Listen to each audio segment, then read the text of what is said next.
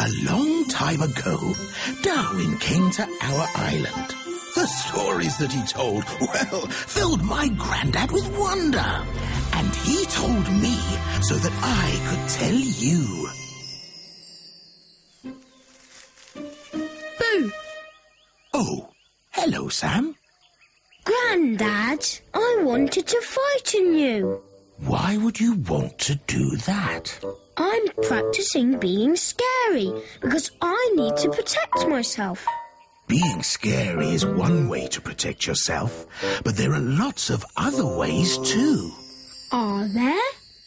A long, long time ago, there were two fish that were best of friends. Tracy the triggerfish and Percy the little pufferfish. 1, 2, 3... Where to hide? Where to hide? 7, 8, 9, 10. Ready or not, here I come. Hey, slow coach.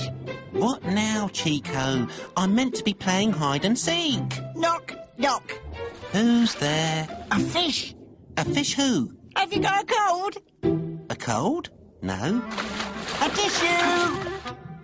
Right. Very funny, Chico. I suppose that's why they call you a clownfish. Hey, you. Chico, I'm trying to hide and I don't want Percy to find me. I know a far better hiding place. Oh. No one will be able to find me here. You know I can't hide and see anemones. Their tentacles sting. So how come Chico can hide in the anemones if they sting? Because he's a clownfish. Clownfish are covered with a special slime that covers their scales and stops them getting stung. Hey, slow coach. She's over here, hiding in the coral. You think you're so clever. Yes, I'm fast and I'm funny. What can you do? I can do this. Not bad. And that's not all. Now, try and get me out. That's clever. How did you do that? Her spines lock into place so no one can pull her out. Oh, and by the way, I found you. Oh! OK, Mr. Slowcoach Cleverclogs, what can you do? While Percy was thinking what he could do, a big hungry barracuda was swimming around, looking for something to eat. I can laugh at your jokes, even if they're not funny. I can... Percy! Watch out!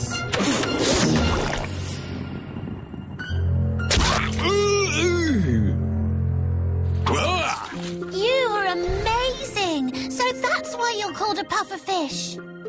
But how did the pufferfish get their puff?